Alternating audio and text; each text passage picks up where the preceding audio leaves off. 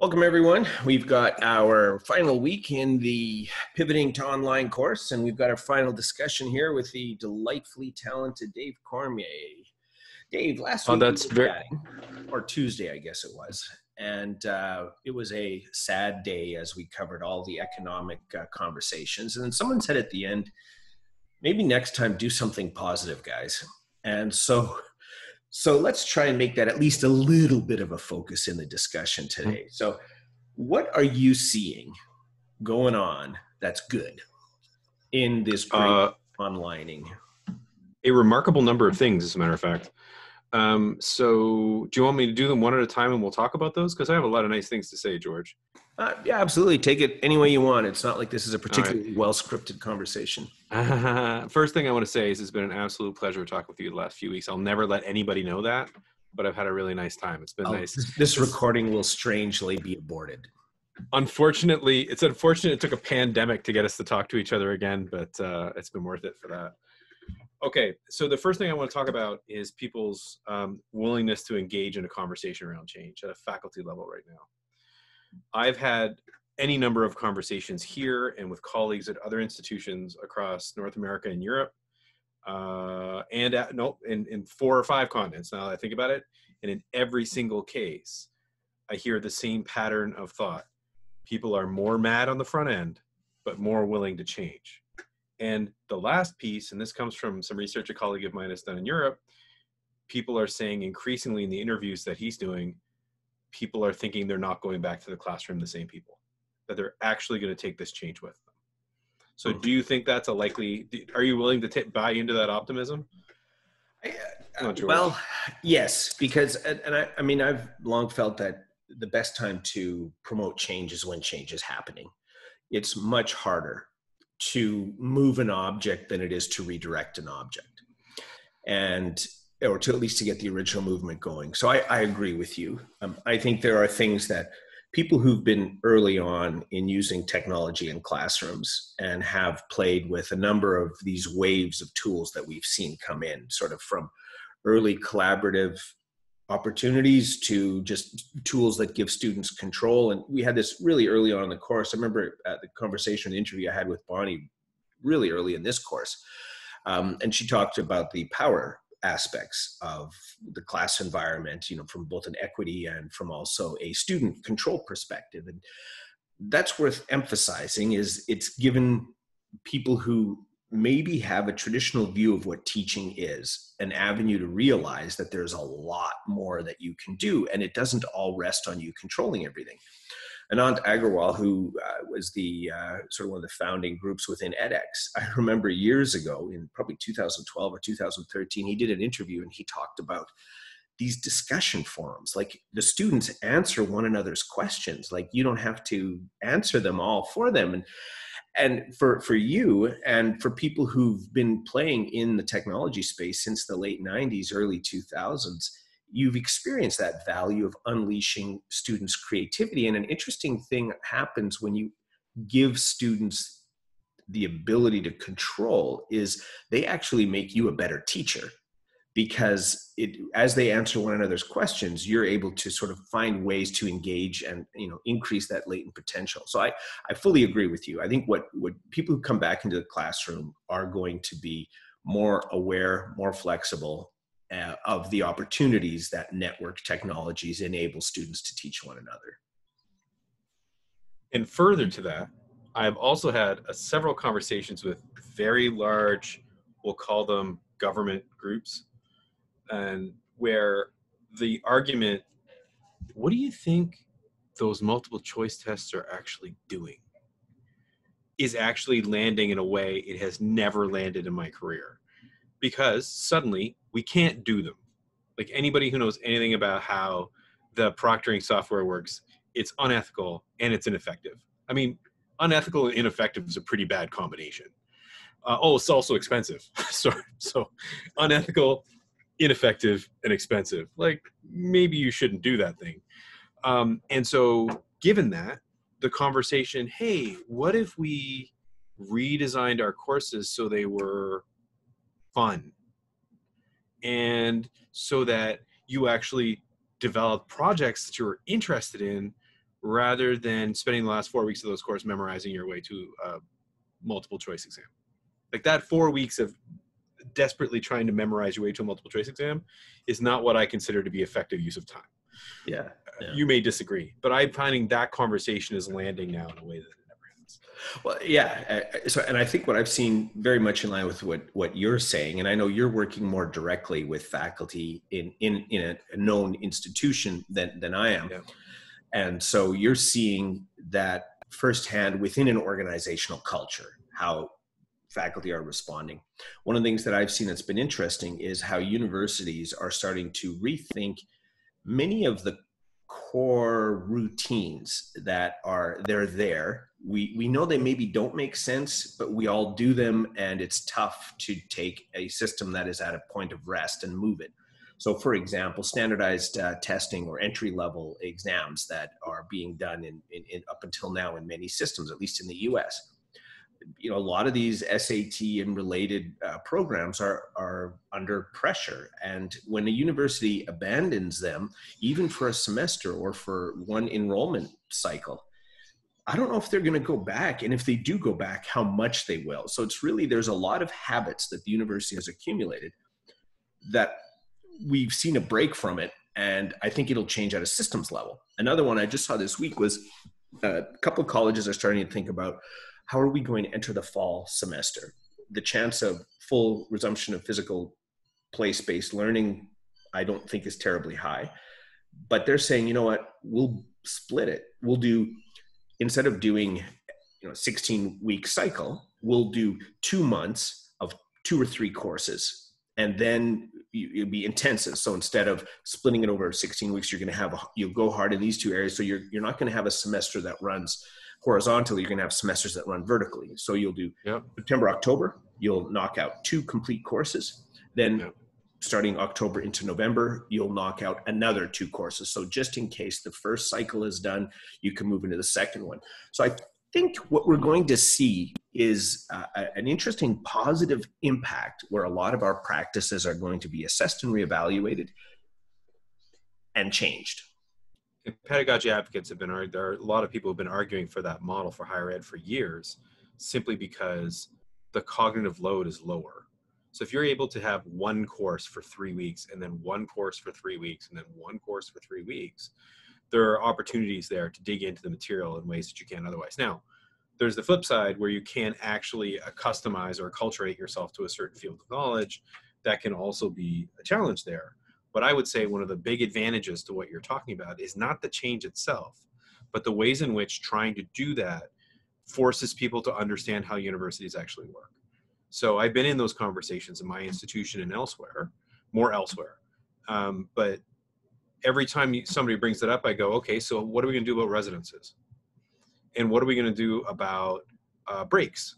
And what are we going to do about how the books get purchased? And what are we going to do? And it forces you to open up the whole sort of the whole box of higher ed and look inside and go, oh, this isn't just about faculty teaching students in classrooms. There's like, how do the labs get scheduled? Do we need those labs anyway? Like all those pieces, and it forces people to sort of, I hesitate to use this word, but professionalize themselves with regard to their feeling about higher education. I mean, you've been saying this for probably, 100 years now, that people need to look at higher ed as a system. And it's a complex system, and it's all interlinked. And people need to think of higher ed as a profession in a sense, or think of it professionally so that they can understand those systems. Is that a fair representation of what your position has been? Yeah, no, absolutely. Because the one way I've seen, networks, these are, higher education is a network of networks, and we're part of a system of systems. And I think the way a system differs from a network is a system is a network that has a legacy and a set of rules. And, but underpinning it is still the network structure. Now, when these network structures are locked into place, such as we've had with accreditation, with entry-level exams, with our curricular model, for teaching, and the list goes on. Now, the way that faculty promotion works is the other big tension bar there. When you start to unlock it, that's when you start to see new affordances. start to arise. Now, the difficulty here has been, and I've been impressed, quite honestly, at how quickly faculty have responded, because we've had this long, slow revolution where faculty have kind of just not been paying attention. Most faculty. Yeah, there have been a few. We've talked about a lot of these during the discussions in this course, but a lot of them are just small, iterative stages that oh, now we're going to have an LMS. Now we're going to have lecture capture. Now we're going to have quizzing. Now we're going to do whatever type of tool in our classroom. So it's been slow. Nobody's really stood up and said, no, this isn't working. This has this impact. There's been small groups, small camps. I shouldn't say nobody, but small number of people, and you and many others in sort of the ed tech space have stood up and said, these are the power implications of this. This doesn't work. But the majority of faculty have just kind of ignored it. And then somebody comes by and says, now you need to use Canvas, and they use Canvas, but without sort of responding to it. What's happened now, though, is everybody's been sort of jolted awake, and there's been a heightened conversation that we're having right now that we should have been having in early 2000s as technology started creeping into the classroom. But now all of a sudden you have tenured faculty, notable faculty asking questions about teaching. And like you said, proctoring, multiple choice exams, do these things work? Is this the right way? So even though we have an interesting structure going on where there's a lot of startups and a lot of ed tech companies bombarding everybody's inbox on a daily basis, I'm sure you're getting these, but there's also a lot of faculty who are saying, wait a second, what is teaching and what is the affordance of the online space? So I see that as a positive, even though this struggle is not nearly over. In fact, it's barely begun, because the economics of it are going to drive that. I'm going to keep up my Q&A of George Siemens here while I've got the chance. So one of the things that I've been arguing in my classroom here in the last couple of weeks, is that our universities have created an artificial scarcity environment where we have walled ourselves off from the abundance of information that our society has become. And that one of the things that's happened in the last 5 or 6 weeks is that scarcity bubble has evaporated, because it was held together by the bricks and mortar that we were surrounded in inside of our classrooms. And now that that's gone away, it's much, much harder to apply that enforced scarcity, which is basically what a proctoring system is, right? It's a method of enforcing scarcity. And so the argument now that I've been making, and again, I probably learned this argument from you 15 years ago, is there's no sense continuing to design for scarcity, because it's not the world we live in anyway. So to me, I'm also feeling that argument land better than it ever has. Yeah, I find this interesting, maybe because I've, your background and affiliation in the Canadian context with systems like Athabasca, we've never had that aggressive like SAT testing model that determines which universities you go to. And I try to explain it to someone in the States when I'm like, yeah, well, like if you're in Edmonton and you go to University of Alberta because it's the university that's there. And, it's like, what, like, don't you apply to 15 universities and then you select the one where, that accepts your SATs or where you're qualified? And I'm like, no, it's like, you're here, you go there. Yeah, you might go to another province, but the climate isn't nearly that intense or that aggressive. And so with that as a background, the Canadian influence, and then having spent many years at Athabasca University and having affiliation with the Open University, Robin Mason, who was my original PhD supervisor, she unfortunately passed away, and then I dealt with our mutual friend Martin Weller. One of the outcomes of that experience is these systems don't preclude people from participating. I think it's interesting to see in mid 2000s, this was prominent. It was Encyclopedia Britannica put structures around knowledge because they say only experts know what's valid. And many of us at the time were saying a network can also determine a type of validity that is now being done by experts. And in fact, in many cases, it can do it better, as Wikipedia taught us at the time. The same holds true with learning online. It's like a group of people who are motivated can teach each other an awful lot. That's the power and the value of networks. When you have governance systems that allow social contracts for negotiating knowledge and for determining what's valid and what's not. We see it in near real time in many news things coming up, blah, blah, blah. Anyway, so what is relevant for us then is online and education in general, there's no reason why there should be an obstacle. Like, I think you should say, let everyone in. You apply, you're in. Let your performance determine if you stay. Right. I think, and that's the open university model, is you don't pre-exclude people based on grades they had when they were, a 17-year-old confused kid in university. You let them in, and then you let them succeed based on their ability to achieve in the system rather than some pre-configured constraints.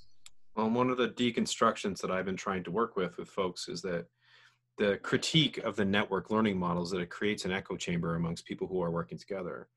The counter argument to that is, don't tell me that a face-to-face classroom with one faculty member who has power is not an echo chamber. It's by default an echo chamber. There's only one voice. And if that voice has an expectation that the things that they believe about their field are true, then it's only an echo chamber. So the example that I've been using around Michael Caulfield's conception of a choral definition is that when I talk about how millennials work inside of digital spaces, I have to include the term digital native. Not because I think it's true, because the people who I'm trying to work with are going to encounter the term because it's used by tons and tons and tons of people, and it's part of the definition of how they do it.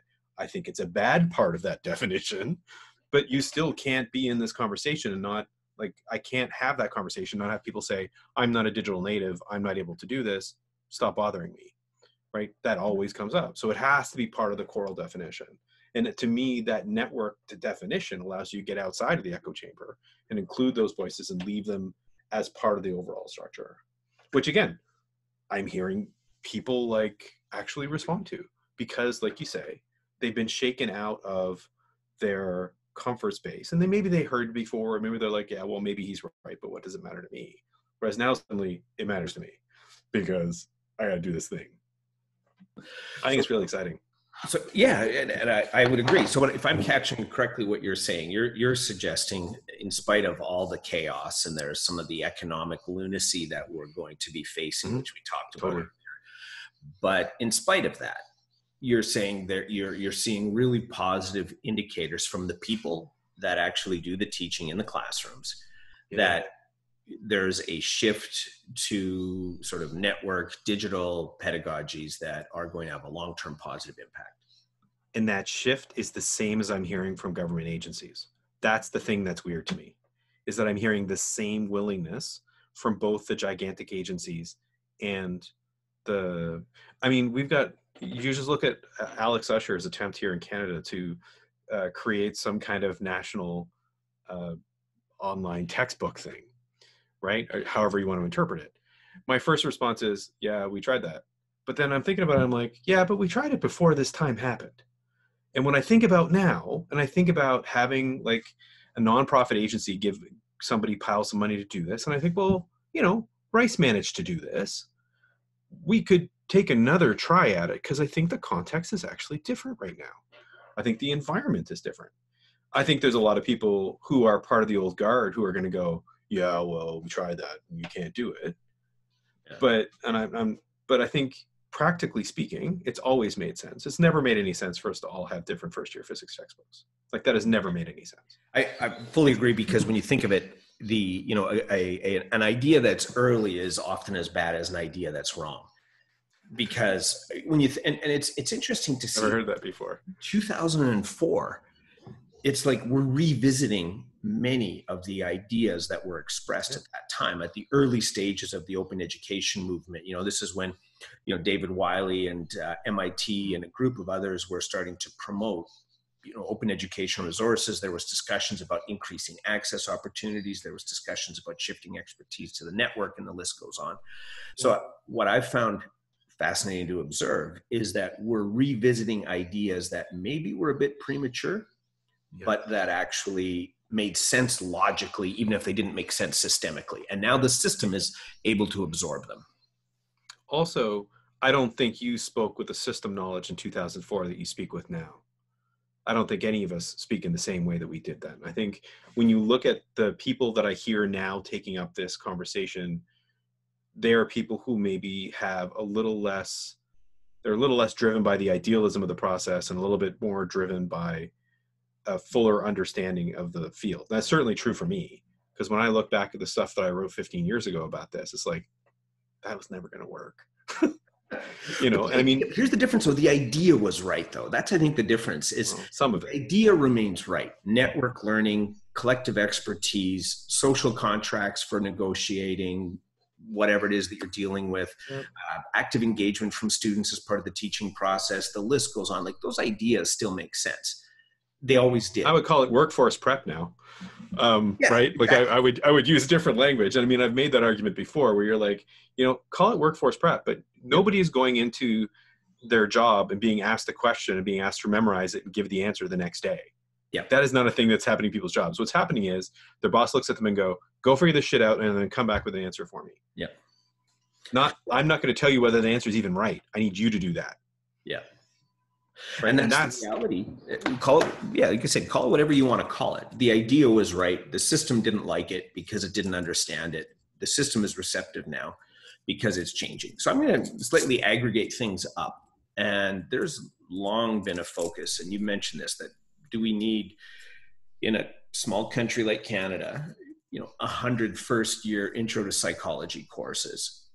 So what happens at a systems level? Like, do you think there's a receptivity for universities to reach across the aisle and to collaborate? I fully expect that some state level systems in the US are going to have a top-down mandate that's going to say when a system like Michigan is short $1 billion, there's going to be deep structural change.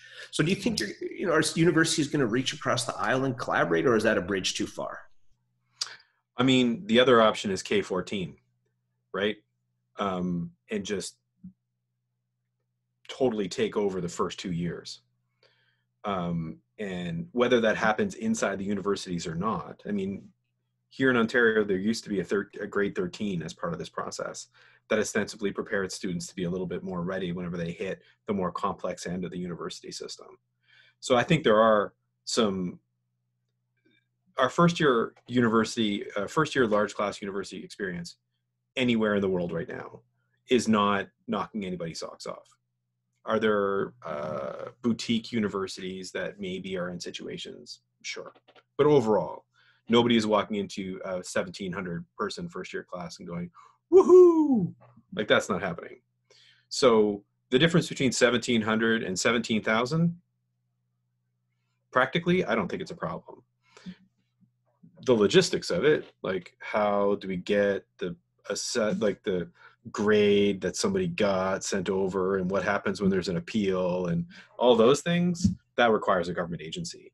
That you'd have to stand up something brand new. Like we have in Ontario, you apply centrally. So there's a central application system that you go into and then choose your university once you're inside of it. So that application process has been provincialized.